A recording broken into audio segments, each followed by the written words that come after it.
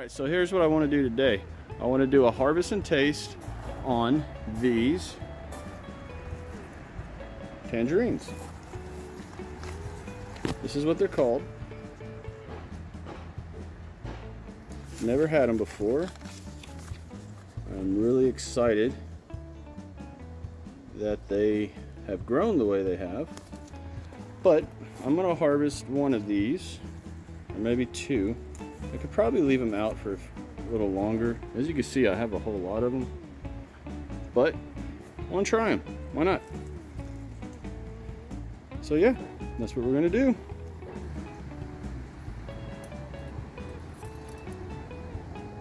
All right, hey everybody. So today when I got home, I was totally planned. Okay, hey everybody. When I got home today, I planned on doing a video on garlic. I have been trying to get my garlic in the ground forever. I want to do a video on it because I've learned stuff from spring when I planted my garlic that I want to do a video on in the fall. But I go to walk out the door and my hummingbird feeder, something happened, it was dripping, and I had probably 200 bees, 100, 150, 200 bumblebees all over the patio out there. So I couldn't even go outside. It took me an hour to get rid of them all. And I hate killing honeybees.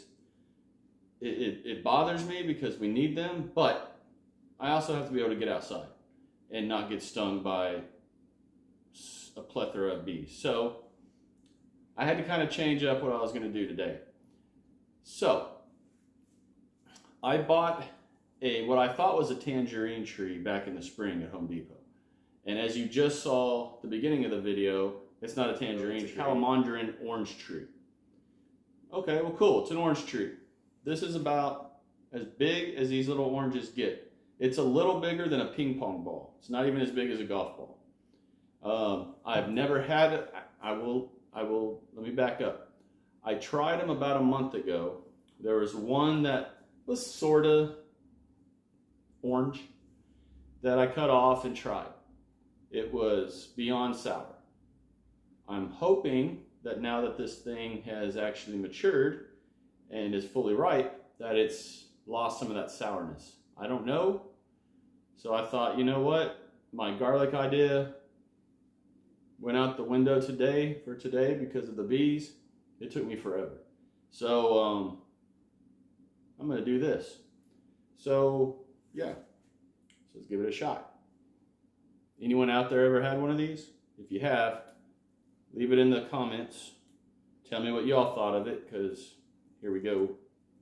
You'll see what I think of it. Let's stop dropping it. It's got a normal, little, tiny, thin rind. It smells like a tangerine, to be honest with you. Completely like a tangerine. That's how it smells. Which is what I thought this thing was. Very orange smell, very tangerine smell. So, super, super juicy. Look at that, just dripping. There's a seed. Each one of these little things has a seed. Yeah, I don't want to try a huge chunk. No. Let's just do this. All right, so here we go. Here we go. Hoping the tartness is gone, or sourness. We'll see.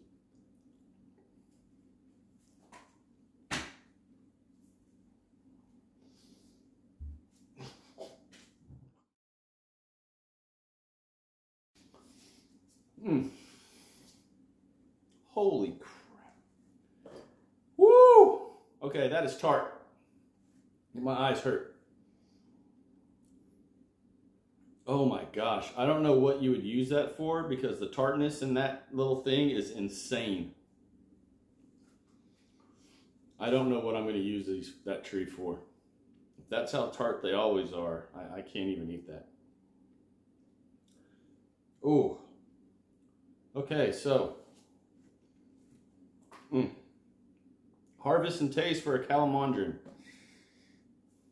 If you like super, super tart and sour, I mean, that's worse than like a grapefruit.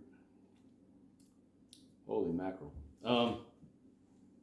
If you like super sour and tart citrus, get one of those Calamondin trees, orange trees. If you don't get them. I'm glad I only bought one of those. I'll keep it because I've got it, but whew, that is hard. That is harsh. Okay, so real short video. Tomorrow's video, I will do the video for garlic tomorrow, unless something comes up. But I'm going to do the video for garlic because I need to get them in the ground. So hey, if y'all like this video and my crazy sour face, like the video, share the video, hit the little subscribe button. Check me out on Facebook and Instagram, Down Home Backyard Gardening. And as always, shine bright and harvest hard.